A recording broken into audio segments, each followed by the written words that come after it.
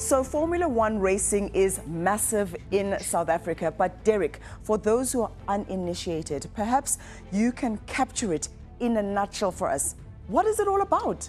Claire, it's the speed, the smell, the whine of engines, which you would love, rivalry of teams and drivers, passionate fans, the unexpected results because they're crashes and intrigues on race weekends.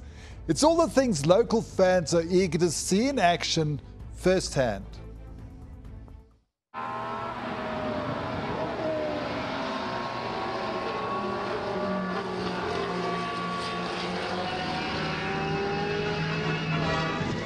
"20 starters in the South African Grand Prix at East London." South Africa has a rich history in motorsports. Richie Ginter's BRM overtakes the South African-entered Alpha Special. East London hosted the South African Grand Prix from the early 1930s to the mid-60s here at the Prince George circuit.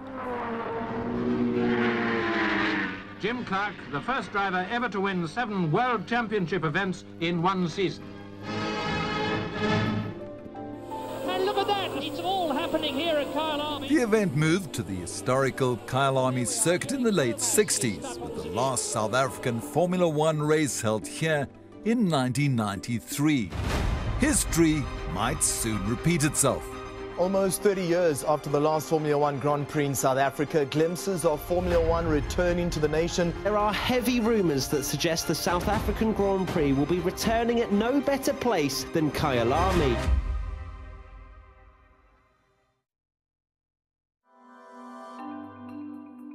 This is Hammanskraal, about an hour's drive north of Pretoria. Right here, there's a passion for speed that would rival the fans at any Formula One track around the world. Dumalan. Morning, morning, morning. Hey, Ligai. Ligai. Yeah, it's Hendrik. Hendrik. Yeah, Hendrik. How are you doing? I'm fine, and you? I'm Derek. Yeah, I'm Hendrik, the artist. 𝗀𝗏𝗃𝗀𝗏𝗃 discovered he had a talent for art 14 years ago. When Hendrik first heard about the possibility of Formula One returning to South Africa, he jumped at the opportunity to create something special to demonstrate his love for F1. Yeah. Wow, Hendrik. Yeah. Can I hold it? Like this. So you're a Hamilton fan? Yes, I love him. And where did your love for racing and Formula One start, Hendrik? Since I was a small boy, Yeah? we used to make wire cars and do some races. Are you keen for a Formula One race in South Africa? Yes, I heard that is coming to South Africa. It's going to be amazing if I just touch it, the real one. If I, You would just love that. I would love that. Yeah. Hendrik is certainly not the only person wishing that Formula One would make a return to South Africa.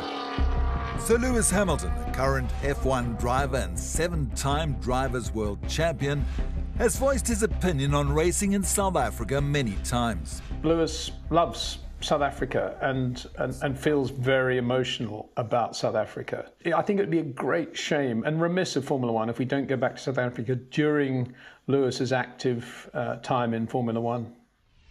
Peter Windsor is a Formula One journalist and former team manager. He started reporting on F1 back in the 70s. He shares his memories of his very first visit to Johannesburg.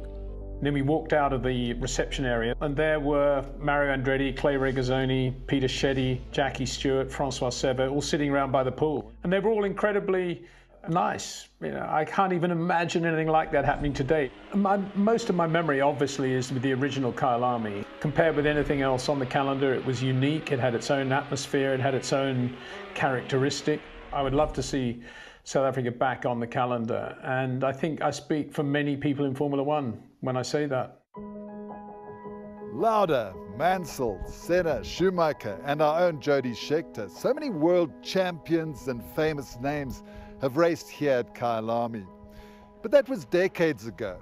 So now imagine Verstappen, Leclerc, Hamilton, you name it, right here on the starting grid. I think it would be a tad noisier.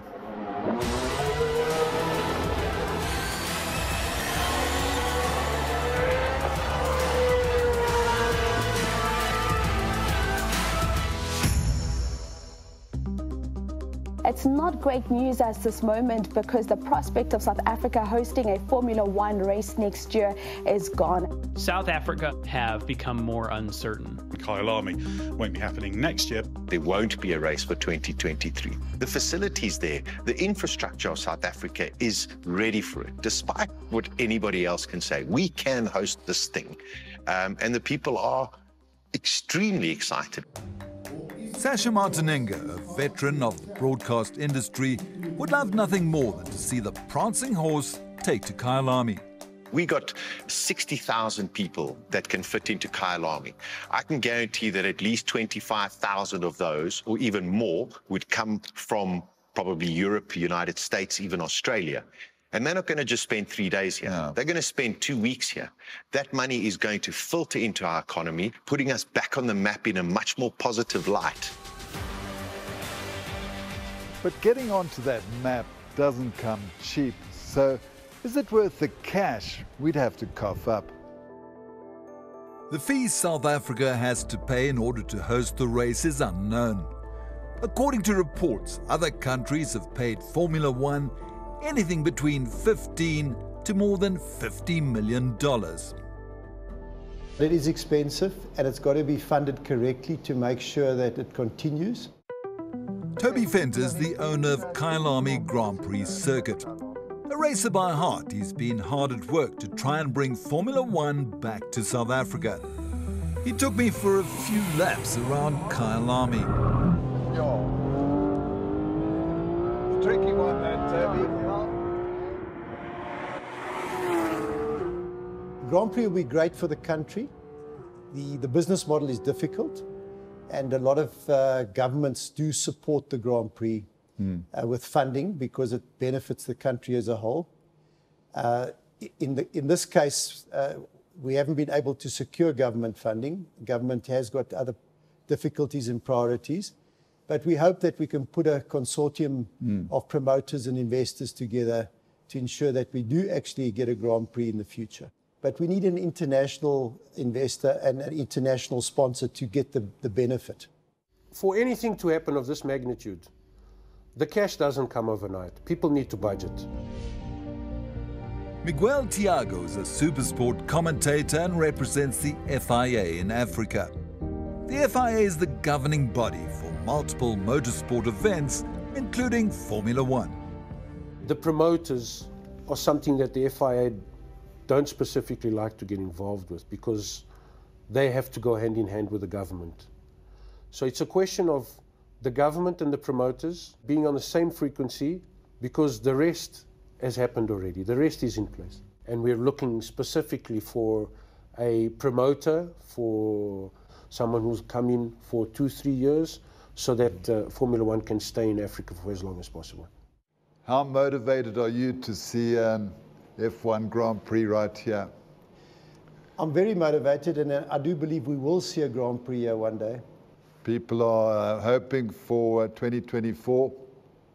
I'm also hoping for 2024. As we speak, the talks are taking place in London, and hopefully in the next couple of weeks we'll hear good news.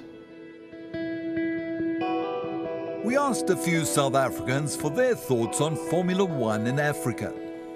Pushing this out to 24 allows us as South Africa, as a country and as a community, to truly galvanize, promote the race, and put on something that's going to be absolutely world-class and spectacular in the way that we know how. It's going to have a socio-economic impact, obviously, maybe good and bad.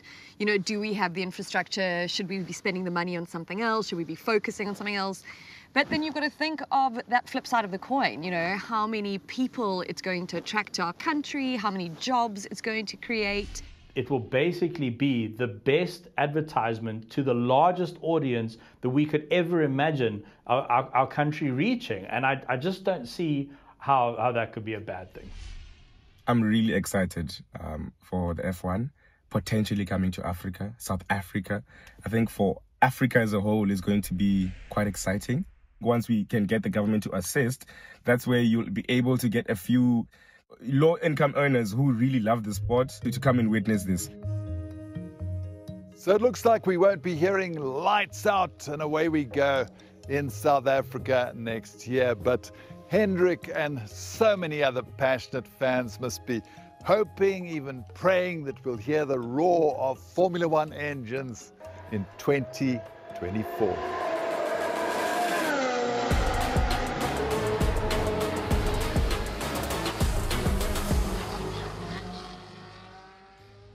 Thanks for watching. Why not drop us a comment below? We love reading your opinions. Remember, you can now access Carte Blanche stories anytime, anywhere, even offline.